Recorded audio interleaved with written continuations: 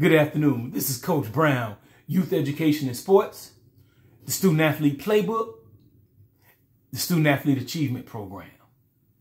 Listen, college football is coming to an end for this season. Hey, it's been a great season. The conference championships are about to be played next weekend. However, something I saw yesterday really was in my spirit, really is in my spirit.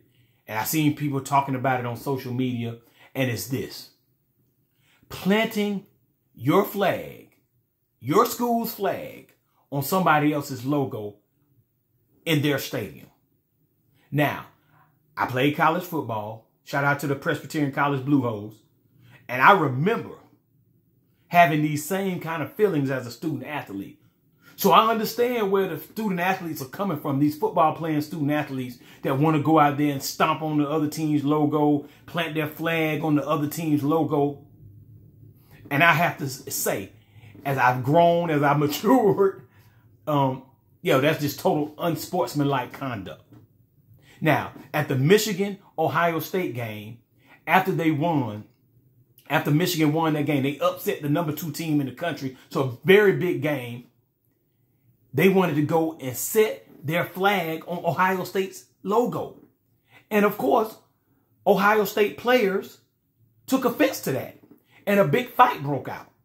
Now, the police, security had to step in. They had to spray, I think, pepper spray to calm the situation down and to get the field cleared.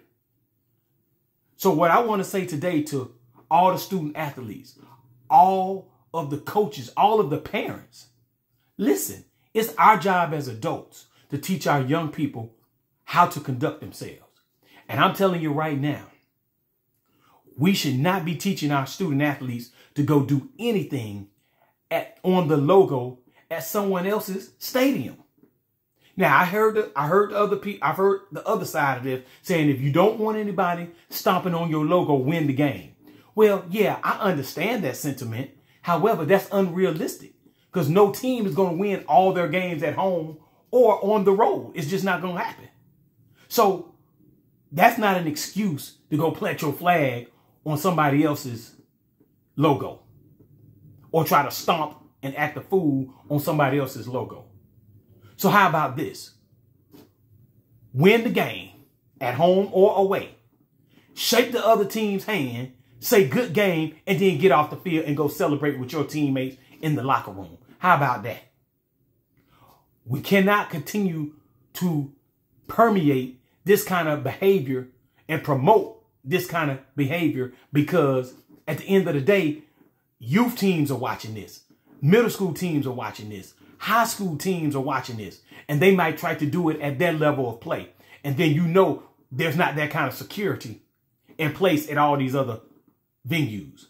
So let's teach our young people to do the right thing, win the game, shake hands, and then get off the field and celebrate with your teammates and your fans and your parents and everybody and coaches in the locker room. And let's leave it at that. Because what we don't want is society to think that you got to go show out in somebody else's hometown, somebody else's stadium, somebody else's community. Because we all know what can happen in them situations. And we do not want that to continue to happen. We want to put a stop to it immediately. So, hey, thank y'all for listening. And one other thing, planting the flag on somebody's logo has nothing to do with playing the game. Zero. So, let's get it straight. Let's show great sportsmanship. Let's show class. And let's go out here and play the great game of football or whatever sport you're playing. Let's go play that sport to the best of our ability and have fun, show great sportsmanship, and keep it moving, y'all. This is Coach Brown, Youth Education and Sports, the #1 book for youth student athletes, the Student Athlete Playbook, and the program, the Student Athlete Achievement Program. One love, and continue to do what you're supposed to do because we can. One love, and hey, we'll be back with another video soon. Peace.